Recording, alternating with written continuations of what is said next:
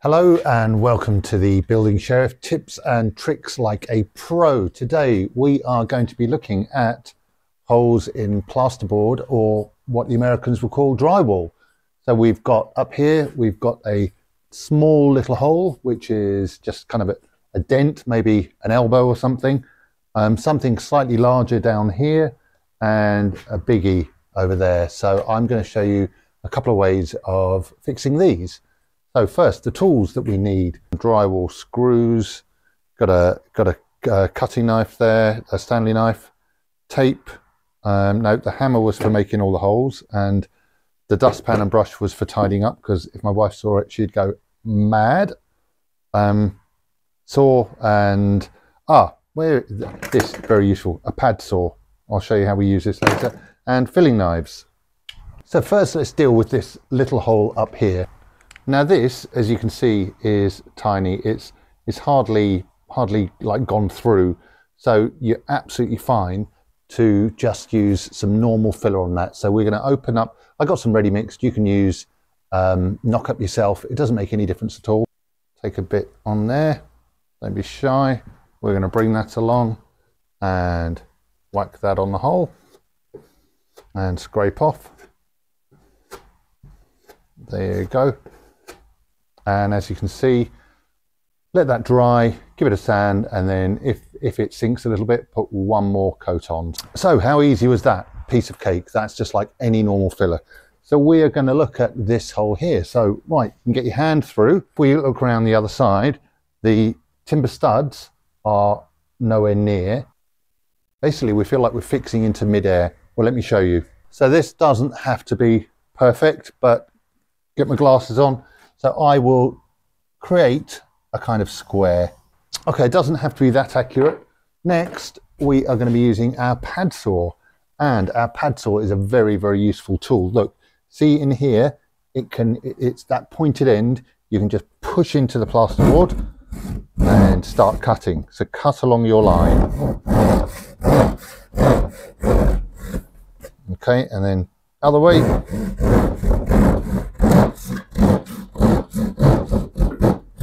Along here.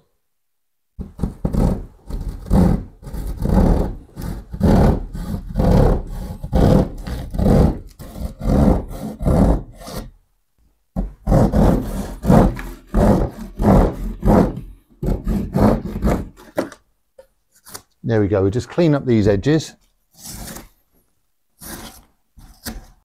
There we go. So how are we going to do this? Now this is a case of using some timber.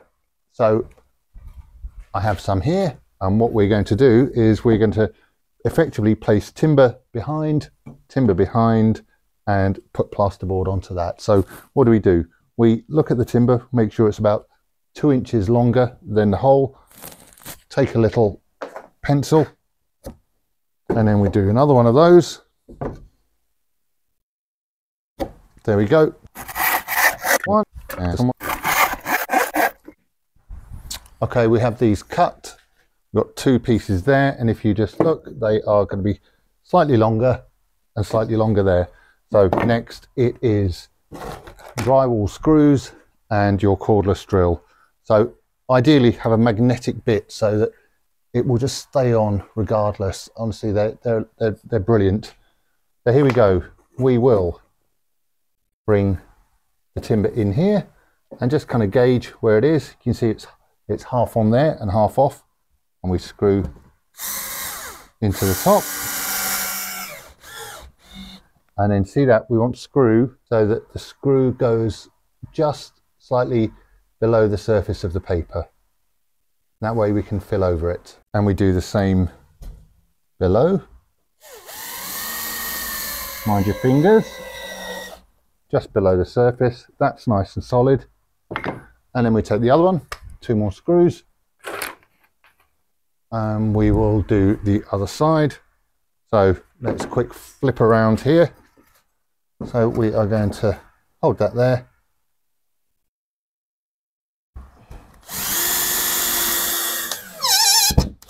There you go, that pulled in nicely there. And the other one.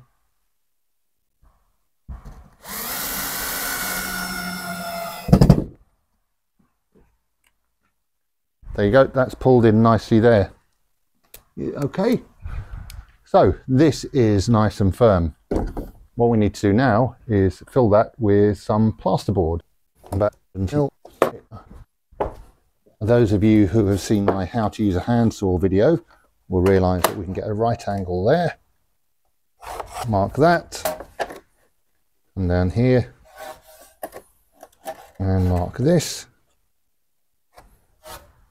Okay, and the thing with cutting plasterboard is that you can cut down this way and break it, but obviously not that. So I saw that. So let's have a quick look.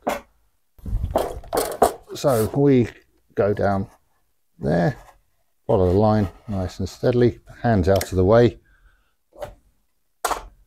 and then just with a saw, an old handsaw. This is an old one. Cut to the line.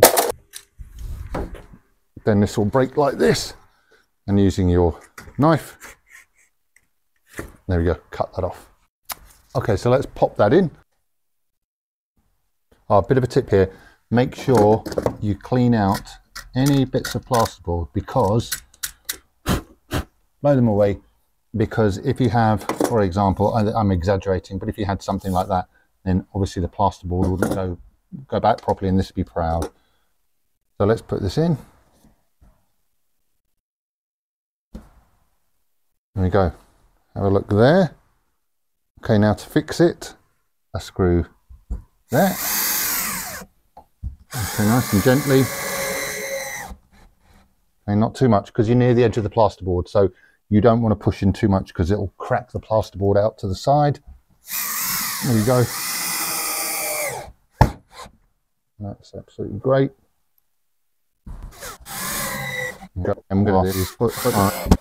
I'm going to put a couple at the side, one there and one there, just for luck. You're filling anyway, so it doesn't make any difference. And more. Obviously, I've got my hand around the back, but right, anyway. Okay, now because we've got timber and plasterboard together, they have different thermal properties. If you think about timber will expand and contract, plasterboard's fairly inert. It won't. So if your timber starts expanding and contracting in summer and winter, it'll mean that it will put stress on the joint, so we'll have some cracks. So what do we use? Scrim tape. Scrim tape is a mesh, and it's slightly sticky, and this is how you put it on. Just hold it in place, stick it down, and then Stanley knife across the top, and then one across here.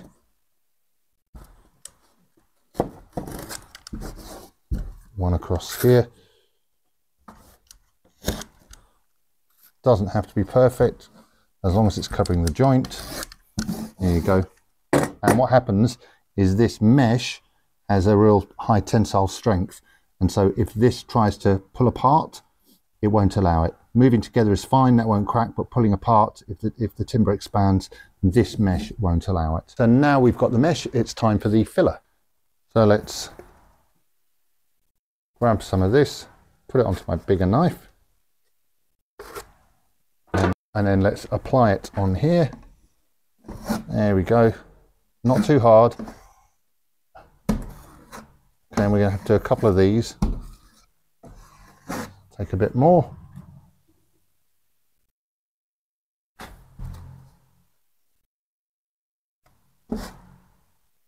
Beautiful.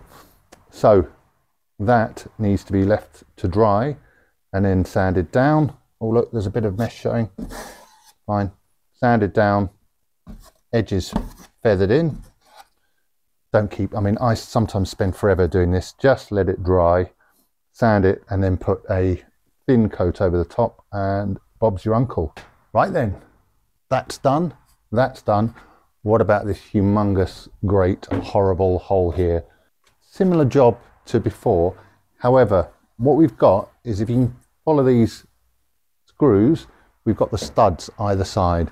Now, a fairly standard measurement, you're going to clean this up and you're going to find the studs, but just to let you know, a fairly standard measurement between studs is either 400 millimeters or 16 inches. So you can kind of gauge where the studs are. So let's clean this one up. Take the knife, get the big bits off. There you go, that's there. Okay, and again, I'm going to use the pad saw. And what I'm going to do, and we'll probably see on the reverse shot, is I'm going to saw in until we hit the stud timber. So saw, oh, we've hit it there. So I know it's there. So that's my mark. I'm going to go slightly higher. Oh, and that's my mark. Okay, now let's take the level. Grab the level, and we are going to cut down that line, which will then be the edge of the timber. So there to there. Nice sharp Stanley. These don't last too long when cutting plasterboard. Cut down the line there. There we go. And we're just going to break it off like that. And we're going to take the Stanley knife down here. Again, mind your fingers. These are very sharp and very dangerous. Okay, clean that up. Clean that up. And then we're going to do the same for here. Go to the edge of the timber, and along the top, we're just going to create a straight line. Let's get on with that. So again, pencil, I'm happy to eye this. You can get your level out if you like and measure. That's there. And we are going to go above there. What do you think, dogs? Good? Yep. No disagreement from the DIY dogs. So I think we are onto a winner here. So I'm going to follow this up. So I'm following the line of the timber. Here I'm going to find the timber, which is all the way over here, right at that end. And again, I'm going to come along, find the timber, come down with the Stanley knife again.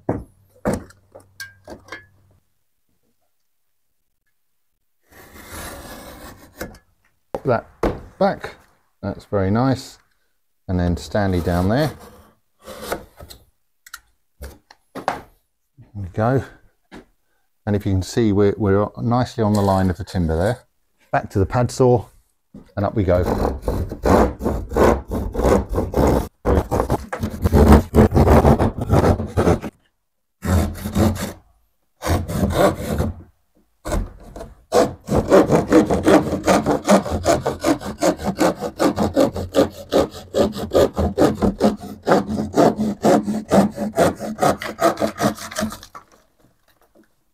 There we go. Nice big hole. We are going to go back to the timber again now. Measure so that it's just slightly longer, which is there. And I'll just cut, right, I'll cut two of these. I'll be back in a second. Here we go, 2 bits of timber. And then these are going to be fixed against the studs there. So we're extending the stud. There we go. So that's another drywall. Another one.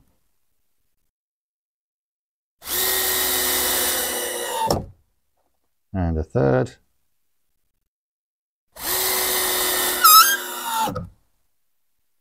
And I'm going to put this one over on the other side, same way.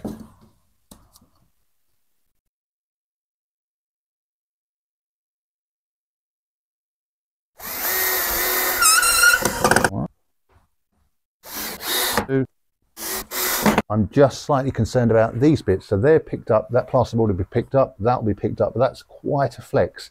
So I'm going to cut another bit of timber and another bit of timber there. And this is going to combine this first method whereby the timber is going to be sat across here. It'll be supported by this and it'll be held by the timber there. And there we go. We're cutting to 3, 2, 5 and 3, 2, 5.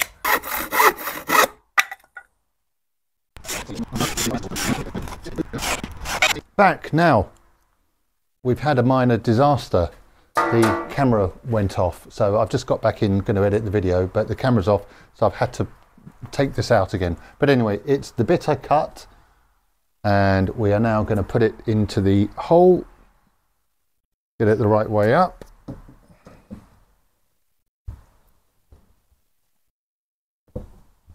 There we go, same process as before. I'm just getting a bit messier.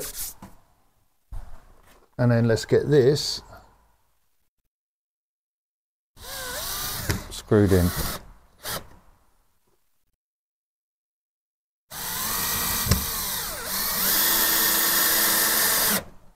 And don't worry if there's some little gaps there, because like before, we're going to scrim tape that and it'll be filled.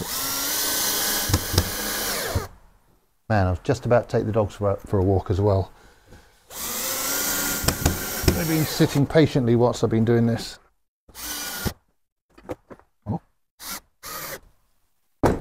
Great, okay, just to scrim tape. So let's get our scrim and our knife, same as before. Oh, it will stick if it drops. There we go.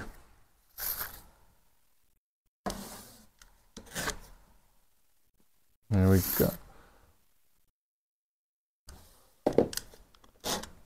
So just overlapping the edges like before. Stick it down. There we go. Okay, now we are ready for filling. Second time for me, first time for you guys. So let's take our filler. Nice big dollop onto my big spatula. You can use a small one. I find the bigger spatula a lot easier. Even a plastering trowel will do. And over we go.